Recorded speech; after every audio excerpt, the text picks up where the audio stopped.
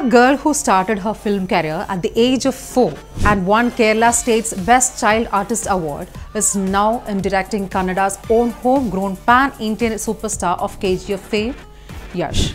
Geetu Mohandas has become a girl in a house to all Keralites.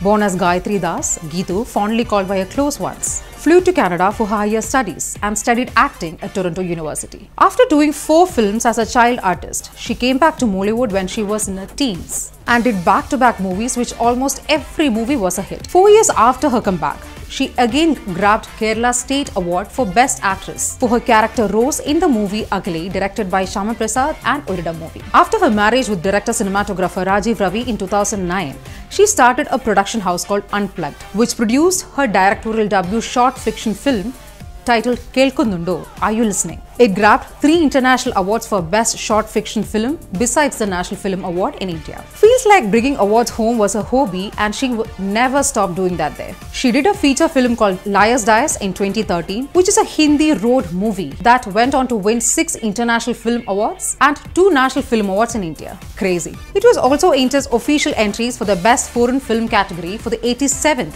Academy Awards. She got the Global Filmmaker Award for her second feature film titled Muthon and had a world premiere at Toronto International Film Festival and was the opening film at Geo Mami in 2019.